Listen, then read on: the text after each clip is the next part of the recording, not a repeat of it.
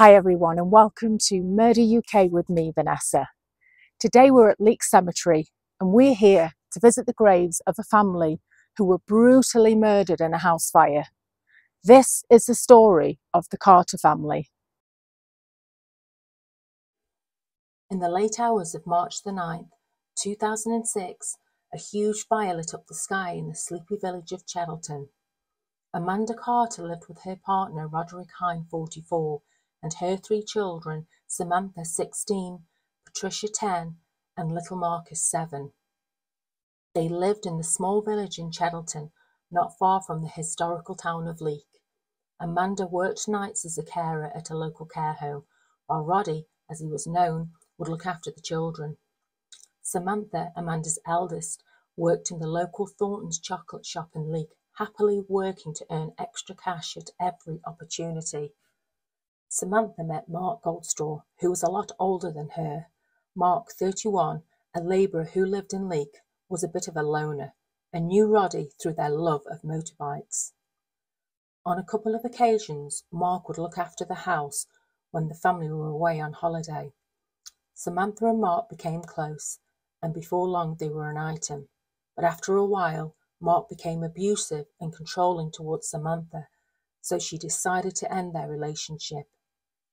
Mark tried to persuade Samantha to get back together with him, even going to the lengths of lying that he had been diagnosed with a brain tumour in a bid to win her back.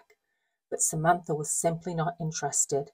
He was infatuated with her, even though she was nearly half his age. Mark became very bitter and angry. He didn't take the rejection well. On March the 9th, 2006, Amanda was on her night shift. She called the house as she often did at around 10:30 p.m. and spoke to Roddy, who, at the time, was reading Marcus a bedtime story. So she rang back around an hour later, but the phone just kept on ringing, so she naturally assumed that they were all sleeping. It was around 11:42 p.m. when a neighbour heard a loud explosion and shattering of glass. She looked in the garden and could see bright orange flames blazing upwards. She saw flames engulf the front of the house. She heard screaming and looked up to see a face in the front bedroom of 10-year-old Patricia, who was trapped. The fire crews attended immediately, and on arrival it was stressed how there had been heroic efforts made to rescue those who were trapped inside the house, but they were driven back by the roaring flames and the extreme heat. The fire was so intense that the back of the property was completely destroyed, and tragically there were no survivors. All 4 occupants were killed. Police worked closely with the fire brigade and quickly established that the fire was started deliberately, and with that a murder inquiry was underway. The question on everybody's mouth was who would do such a terrible act. It didn't take police long to find out about Mark Goldstraw and his recent bitter breakup with Samantha. Detectives went to a property in Leek where Goldstraw lived with his mother. As they got to the house, an officer stumbled across fire and smoke damaged clothes that had been placed in the outside bin of the property. Mark Goldstraw was arrested for the murders.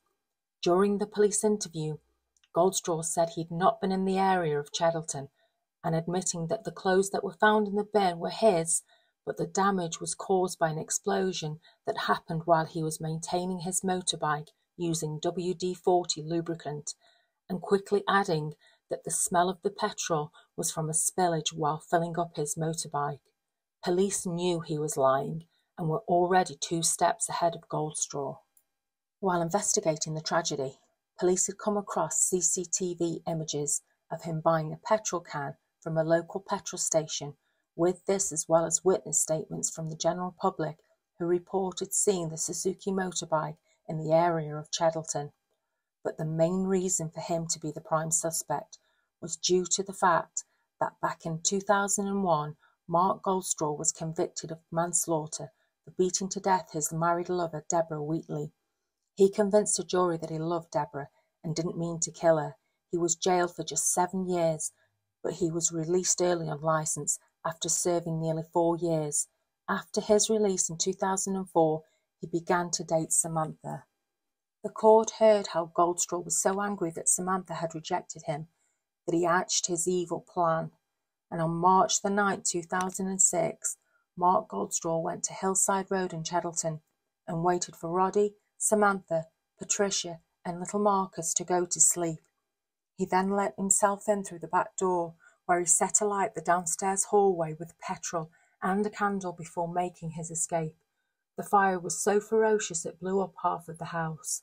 The judge deemed Goldstraw to be a loner and very obsessive, who simply couldn't stomach rejection.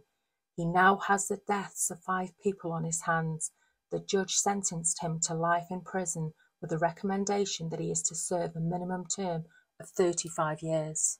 Detective Chief Inspector Dave Garrett, who investigated the murders, said the scene at Hillside Road was one of the most challenging ever encountered by Staffordshire police, and confirmed that Mark Goldstraw is an extremely dangerous man.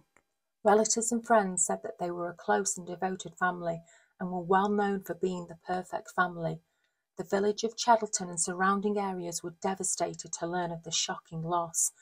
Outside of the court, the children's father, Mark Carter, said in a statement, "Goldstraw should stay locked up for the rest of his life," describing him as the lowest of the low. He continues saying that, "My life has been turned upside down. Now I can hardly sleep at night. I have nightmares when all I see is my children screaming for help." In response to Goldstraw's sentencing, Amanda Carter said in a statement, "Mark Goldstraw has been convicted of a terrible crime against 4 lovely people. His punishment will never fit his crime. For any parent to lose 1 child is devastating, but 3 can't be put into words. They had their whole lives to look forward to, and this has been cruelly cut short." The funeral service took place of Samantha, Patricia and little Marcus at St. Edward's the Confessor's Church in Leek, followed by interment into Leek Cemetery. Roderick Hines' funeral was held at All Saints Church, Leek, followed by a committal service at Carmoutside Crematorium. So that was a sad and tragic story of the Carter family. And here we are at the graveside. So if we just take a look at the stone, it reads, "Very precious memories of Marcus Robert, age 7, Patricia Roxanne, age 10, Samantha Amanda, age 16, and sadly Robert, age 1. Much love, sons and daughters of Amanda Carter, always in our thoughts, forever in our hearts." And at the bottom of the plinth, it reads, "Safe in the arms of Jesus. Good night and God bless." Oh, God bless you all.